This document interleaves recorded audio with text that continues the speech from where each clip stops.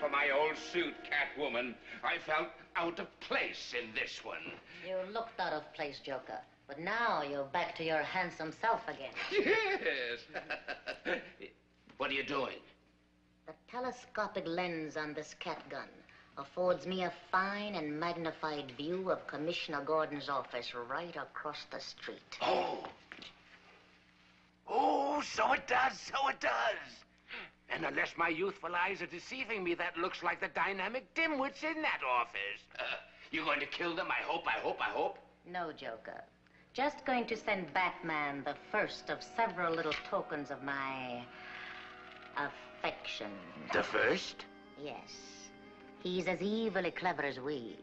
He'll no doubt figure out where my memento came from and will pay a call on this hotel room. Oh, we better be gone. We will. But I'll leave a second token of my devotion in our place. Yes, we have our work cut out for us, all right. I should say we do. Anytime two arch criminals get together, Gotham City and perhaps the world is in for enormous difficulty. But Catwoman kidnapped Joker. Maybe the fellow sincerely wants to go straight.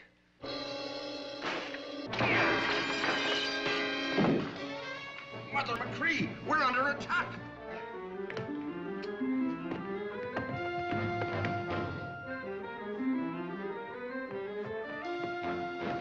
No, hold your fire, Chief O'Hara.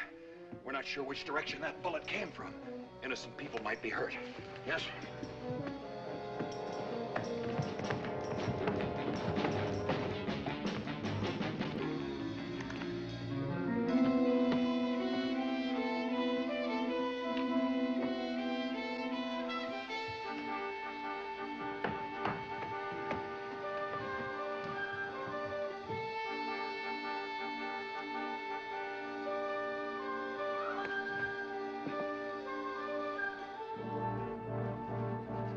It appears to be a message of some sort.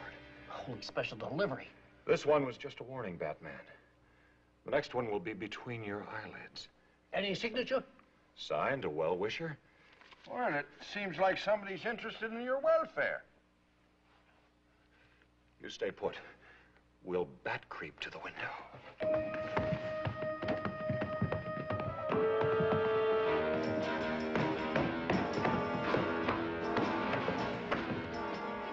Lose a contact lens? Get down, Barbara.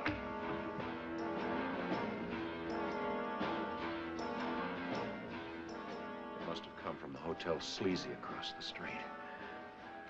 Judging from the trajectory and the angle, and figuring the wind at 6 knots per hour north by northeast as per this morning's weather report, x times 6 squared, logarithm. Yes. You see, it came from that room on that floor.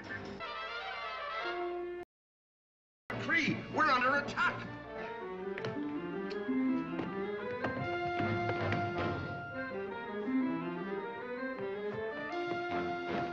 No, hold your fire, Chief O'Hara. We're not sure which direction that bullet came from. Innocent people might be hurt. Yes.